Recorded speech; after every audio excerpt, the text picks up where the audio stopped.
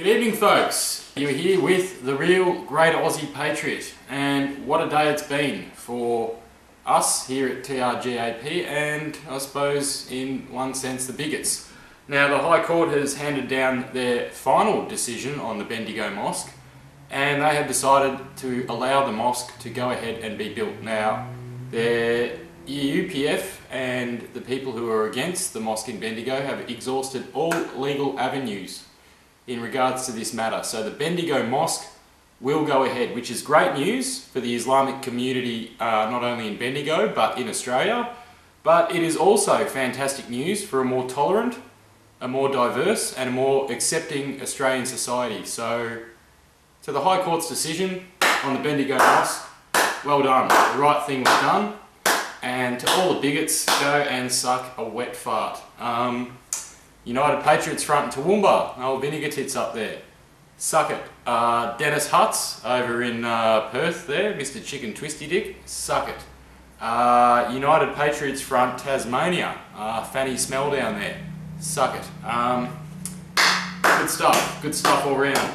A few shit sandwiches to hand out. First one goes up to the young 18-year-old lad from Sydney, Toby Cook, who's travelled down to Melbourne on a number of occasions to participate in anti-Islam rallies.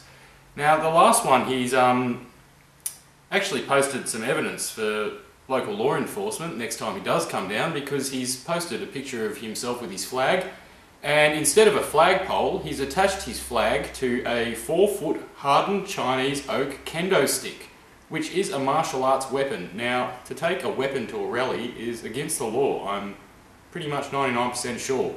So local law enforcement, get onto that and keep an eye on this Toby Cook fella, because he is a violent thug and he is an absolute dead shit. So Toby Cook, have a shit sandwich, fuck you.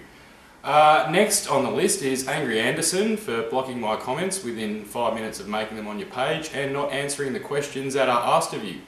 You're a politician, you should be answering the people's questions. We want to know what your policies are, and we want to know if you stand for anything other than being an anti-Islamic racist fuckwit. So Angry Anderson, Gary, Angry Anderson, eat yourself a shit sandwich, you racist fuck. Next we have Dave Gleeson from the Screaming Jets, who, it has been brought to my attention, has gone on a lengthy anti-Islam rant at one of his shows in Adelaide recently. It's the only show I'm aware of him going on this tirade against people practicing their religion peacefully in Australia. But Dave Gleeson and the Screaming Jets, you deserve a shit sandwich. Either come out and apologise or keep carrying on the way you are, and I'll keep delivering shit sandwiches. Next on the list is TBC, True Blue Crew. Looks like your flag rally you were planning for Parliament House is not being given the go-ahead by local law enforcement. And you will be breaking the law if you hold your rally. So enjoy getting arrested on Sunday the 26th. And apart from that, oh yeah, have a shit sandwich you guys, you deserve it. And the UPF, United Patriots failures. You failed to stop the mosque in Bendigo, you failed to launch a political party, you failed to stop me taking the absolute piss out of you. So why don't you just go and crawl under your rocks and fuck off for good now, because you're done. You've exhausted all avenues of anything you could possibly achieve. You're all fucked. And of course Ralph Sermonara up in Sydney, go and eat a shit sandwich, mate. Good night everybody. The Bendigo Mosque, woo! Let's work on the Coombe one now. The Coombe Mosque, let's get it done.